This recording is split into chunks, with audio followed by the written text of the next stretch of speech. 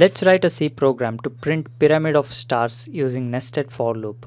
So if the user enters number of rows as 20, then this pyramid gets printed onto the console window. Let's directly write the program and I'll explain the logic there itself. So I'll take a couple of integer variables num, row and column, and space. I'll ask the user to enter the number of rows for the pyramid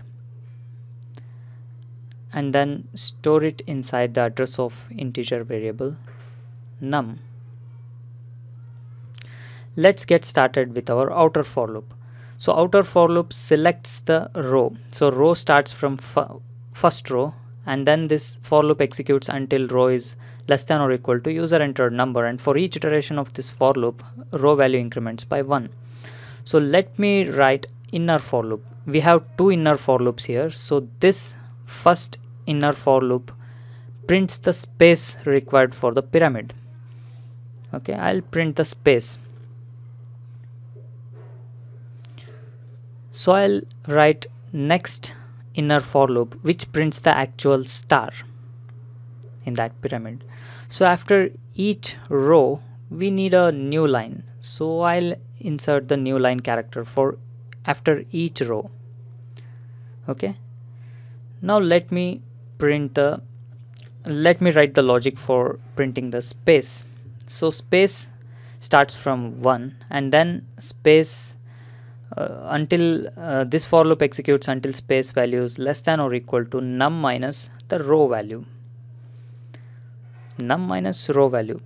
We will check that out shortly. For each iteration of this inner for loop, space value increments by 1. So if user enters number of rows as 5, for first iteration 5 minus row, that is 5 minus 1 is 4. So 4 spaces gets printed. For second iteration 5 minus 2, that is 3 spaces gets printed. For third iteration 5 minus 3, that is 2 spaces gets printed, and so on. Okay, so this is how spaces gets printed. So the next for loop, that is the second for loop in this inner for loop, that is the printing of actual stars. So it starts from position 1 and until column is less than or equal to 2 into row minus 1 times. Okay, for each iteration of this for loop, column value increments by 1. So let's check the logic. For first iteration 2 into 1 minus 1 is 1, so 1 star gets printed. For second iteration row value is 2, so 2 into 2 is 4, 4 minus 1 is 3, 3 stars gets printed. For third iteration 6 minus 1 is 5, so 5 stars gets printed. So like this you can also note that we need to have only one space here. Do not include more than one space. Okay, so I'll give 5 rows. So this is the pyramid which is printed. So there is no space between the border here. So I'll give 0 here. Let's check the difference. I'll give 5 rows once again. So pyramid gets shifted by 1 position here.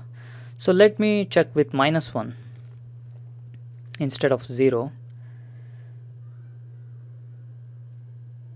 So let me give 5 rows. So it gets shifted 2 positions. Let me give minus 5. So the printing of pyramid shifts 5 positions from the border of this console window. Okay, that's nice. So I'll give 20 now, a pyramid with 20 rows. So that's it. So please visit the link present in the description section of this YouTube video for source code, notes and discussion about this topic. Please stay subscribed to our YouTube channel and blog. Share this video with your friends online, and please do not forget to like this video on YouTube. Thank you.